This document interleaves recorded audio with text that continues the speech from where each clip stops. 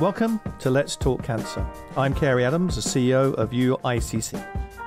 Antimicrobial resistance, or drug resistance, is a serious health threat to humanity.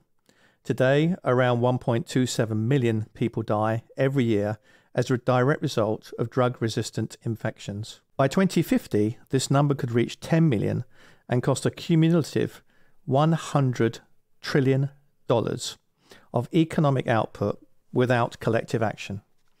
Drug resistance occurs when germs are not killed by the medicines designed to destroy them. Why? Because the overuse or misuse of today's antibiotics and other antimicrobials makes them ineffective over time. They simply don't work. Drug-resistant infections are especially dangerous for cancer patients because the treatment they receive exposes them to a greater likelihood of infection. Few people know that today. Infection has become the second leading cause of death in patients with cancer. To mark World Antimicrobial Awareness Week, we speak to Kevin Outterson, Executive Director of CarbX, an international public-private partnership to accelerate global antibacterial innovation. Kevin, welcome, and thank you very much for giving us your time today. Always happy to do anything to help the fight against cancer. Now, the WHO has added antimicrobial resistance to its list of 10 biggest threats to health worldwide. So perhaps to begin with, could you explain why antimicrobial resistance occurs and why it's becoming such a major health risk? When you think about different types of medicine, antibiotics are probably one of the most important classes of drug in human history. They've really done amazing things to extend human lifespan.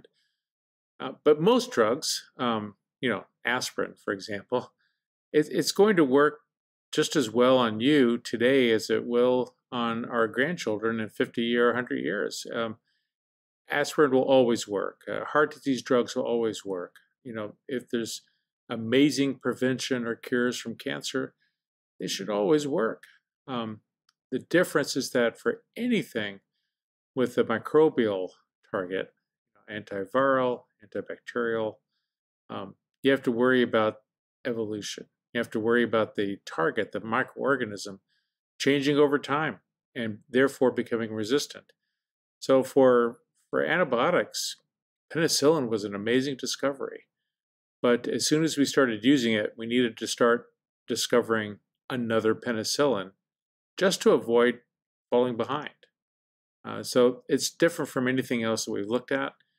And we've become so used to having these drugs, these amazing, miracle, the original miracle drug, that we don't understand that we have to work hard just to avoid slipping behind. We have, in UICC, been looking at this for the last year and a half because it was raised with us by certain cancer societies that they were seeing like 1 in 5 cancer patients were actually being affected by an infection. And many of those led to them being in intensive care as a result of that infection. So what is it about cancer patients specifically, they feel, that leaves them open to antibiotic resistance? I published, together with some infectious disease physicians, a review that looked at this issue in the Clinical Journal of the American Cancer Society last year. And but anyone here who's a survivor of cancer or has a friend or family member who's gone through cancer, you understand how invasive some of the treatments are.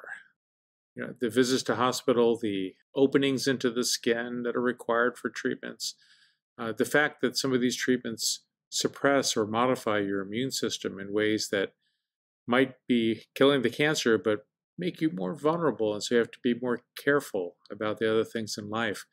You total all these things up, and the data shows that while antimicrobial resistance superbugs are a problem for everyone, for people with cancer, the risks are really 3 times higher that they'll get a fatal infection from these superbugs because of all the things that cancer treatment does to, make you higher risk. Wonderful treatment, but like you said before, we want to be careful that the advances in cancer aren't undermined by the old foe of infection. Certainly, UICC is working hard to sensitize the cancer community about this issue because many of the people I talk to aren't aware of the challenges that AMR poses to cancer treatment in the future. And we want the cancer community to be ambassadors for the AMR story, that they are there talking to governments and hopefully get them to think differently about how antibiotics are used in their country and around the world. Now, one of the things in your report that you mentioned, you talked about the need for AMR surveillance systems for cancer patients. Perhaps you could give us a little bit more about that, because we do struggle as a cancer community anyway with just basic information through cancer registries. Perhaps you could expand on why you think AMR surveillance systems for cancer patients are so important. We were surprised when we did the review just how little detailed data there was that tracked in a careful way using medical records as well as just top-line statistics on the experience of cancer patients with infection and particularly with drug-resistant infection. And so, when a cancer patient, dies, even if the actual cause of death was a drug-resistant infection, that's almost never shown on the death certificate. Something else is almost always there. Maybe the cancer itself, the underlying cause of death, but the proximate cause was the infection that interrupted the course of treatment that may have been working. So we think that there's a need for a lot more data to understand what is the actual experience of these patients with infection, what sort of drugs are they receiving.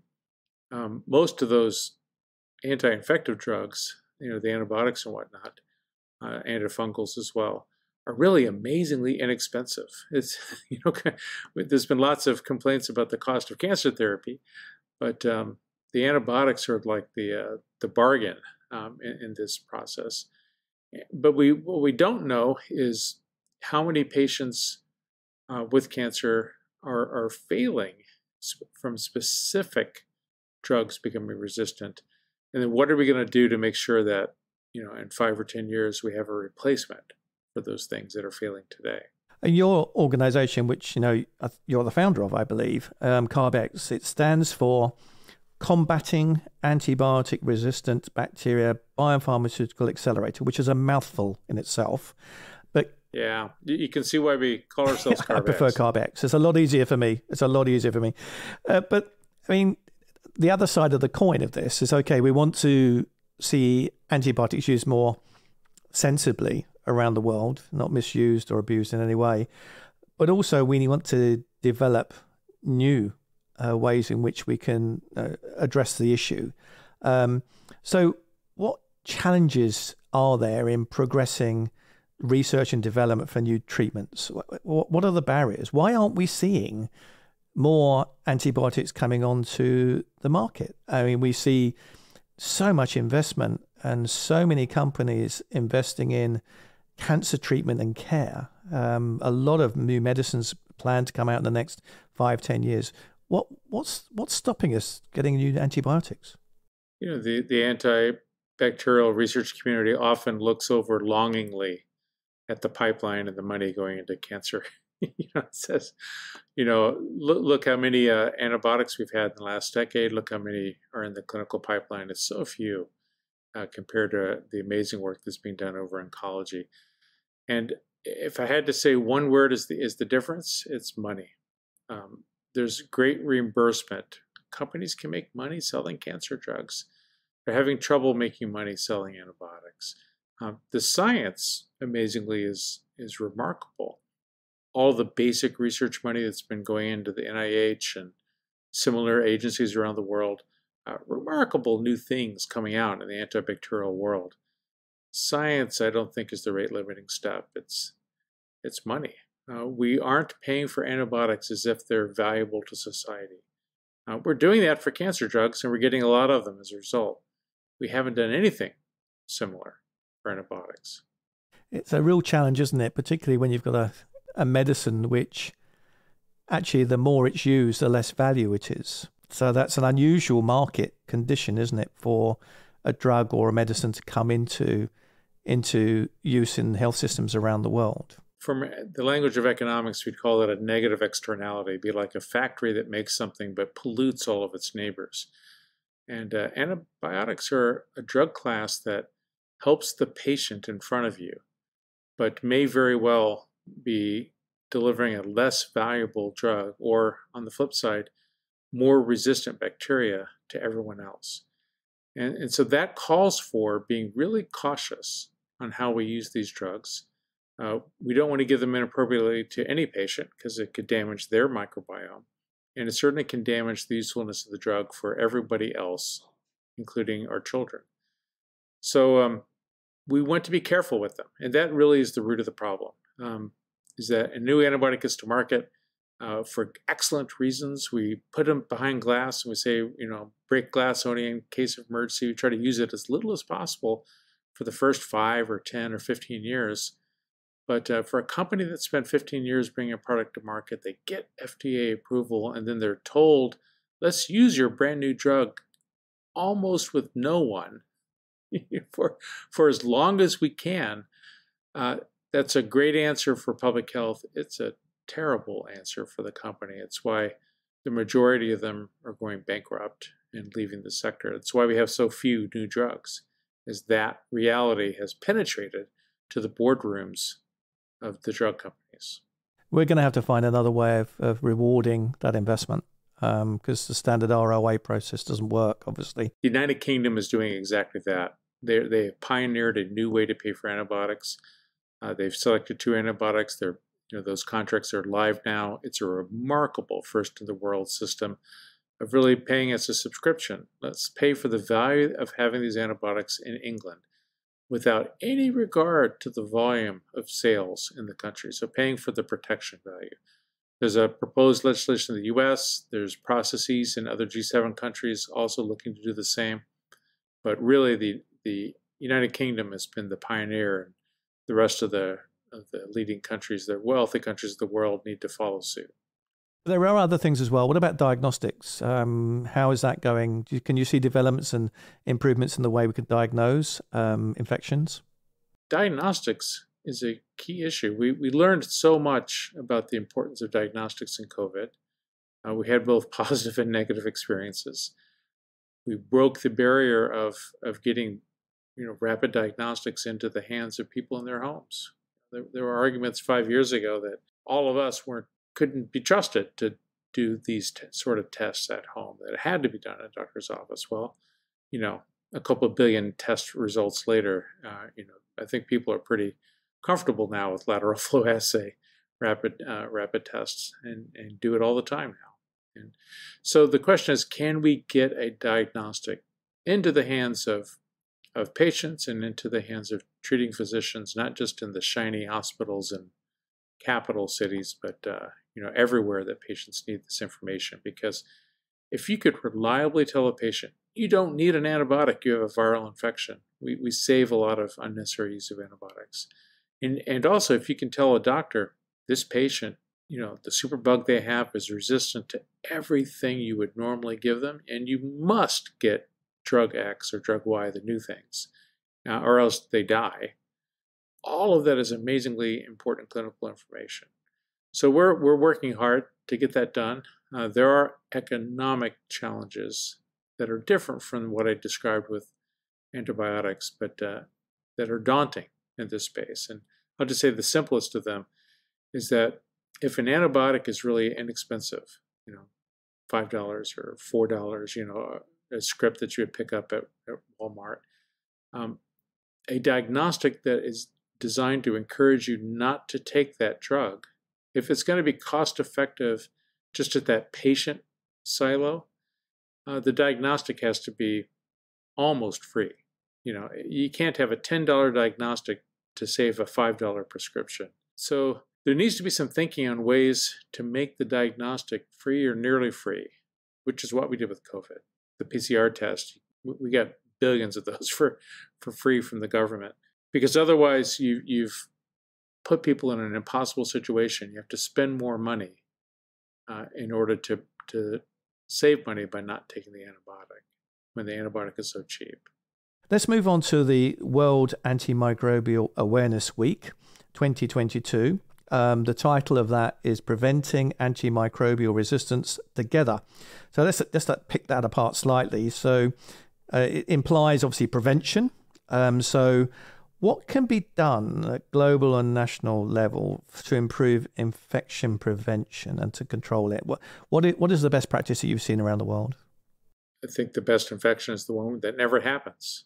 To create a brand new drug is really an amazing scientific and technological feat that takes 15 years and lots of money. A similar amount of money spent to improve the quality of the water supply and the sanitation systems in major cities or medium-sized cities and poor countries around the world could have an amazing impact. We have vaccines that are effective against some bacteria and some viruses. And getting those vaccines into the arms of people that would benefit from them is really almost everybody, is an amazingly cost-effective strategy.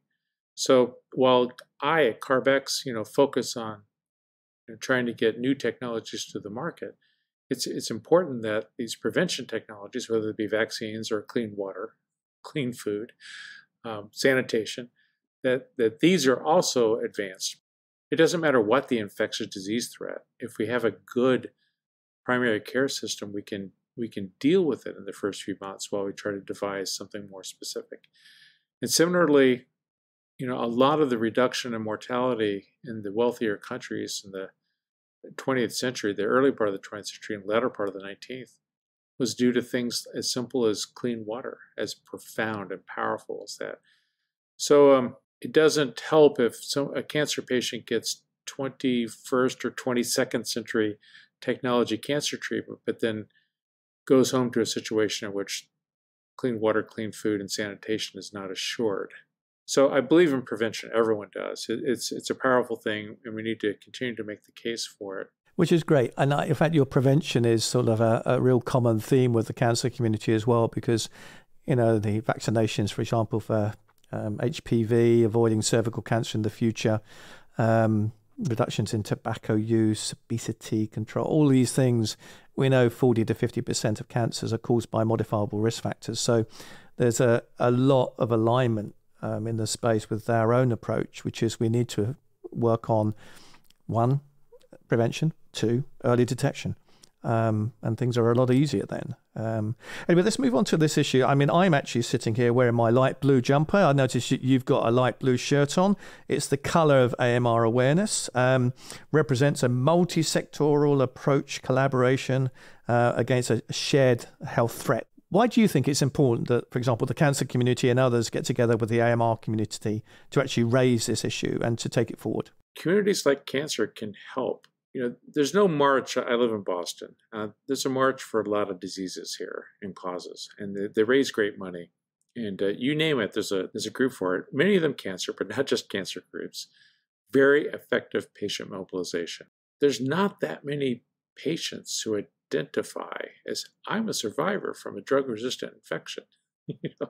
Now, there are some groups. There's the Sepsis Alliance. There's survivors of a Clostridium-associated a bacterial disease that results from use of antibiotics that destroys the gut microbiome and then creates a terrible form of diarrhea. The cystic fibrosis community in the U.S. this year has made it their top priority to educate the U.S. government on the fact that people suffering from CF are now doing better because of the new drugs, much better. But they're still on their last antibiotic. So to the extent that other patient groups rely on antibiotics, this is a good moment for those groups to also stand up and say, yes, we need to keep this thing going because we don't want to wake up one day and find out that all the antibiotics don't work. The cancer community is starting to get involved. UIC is leading that, working with many, many organizations around the world. We have a new publication that we're sharing to educate the cancer community. But I agree with you. Why should it stop at the cancer community? Any individual who has an illness has to be treated in hospital is probably exactly the same level of risk of getting an infection and then possibly dying of it. So moving away from communities, what about individuals? What can we do individually, Kevin? What should I be doing in the way that I operate? If I'm offered an antibiotic by my doctor because something, should I be asking the question, why are you giving this to me? Should I be challenging that? What is it that I should be doing? Well, I'd always encourage you to have a reasonable conversation with your doctor about what they're saying. But if you talk to doctors, they frequently say that they'll give an antibiotic because the patient is asking for it, or that the physician is feeling pressure to do something. There's a lot of research work that's identified this and articulated how this happens. And in the U.S., a lot of physicians are rated by the health insurance plan. The patients give them a rating, like a Yelp rating or an Airbnb rating. If the doctor tries to be really strict on not giving out antibiotics, all it takes is a couple patients giving them a 1, for there to be trouble with their reimbursement from health insurance. So we can be informed patients that ask reasonable questions and don't demand an antibiotic when you have a viral infection.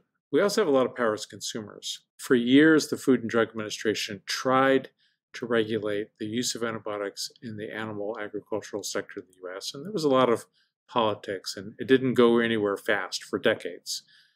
The biggest change in the past few years in terms of agricultural use of antibiotics in the United States has been major corporations like McDonald's and Chick-fil-A and other chain food restaurants and big retailers beginning to announce and then implement transitioning to antibiotic-free types of meat, and not just having it as an alternative, but making it the default choice, especially for chicken.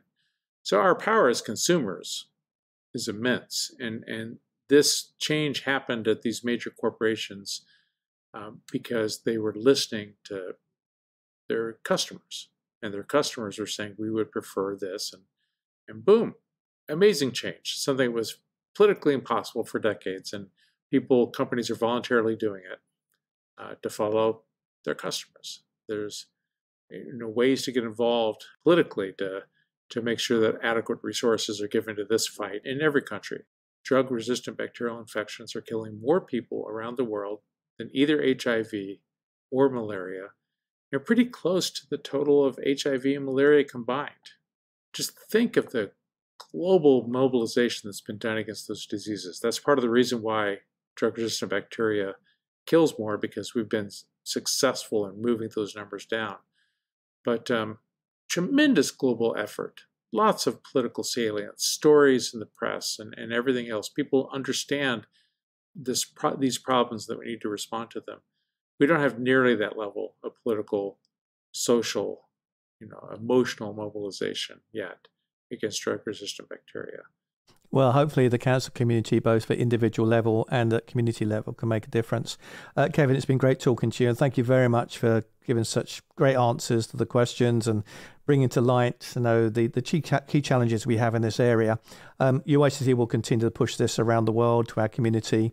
I'm glad that we're working in partnership. I think there's something that we can really shine a light on, and hopefully we can get national governments and global leaders engaged in something that you say is a big threat longer term. So thank you very much for your time, Kevin. Really appreciate it. I appreciate the work the UICC is doing to make sure the safety net of antibiotics is there, not just for the cancer patients, but for everybody. I hope you enjoyed this new episode, and if you did, please leave us a review on Apple Podcasts and Spotify. We need to spread the word about antimicrobial resistance and this looming threat to global health, so please do share this episode with others. UICC has a dedicated page to antimicrobial resistance on our website, uicc.org.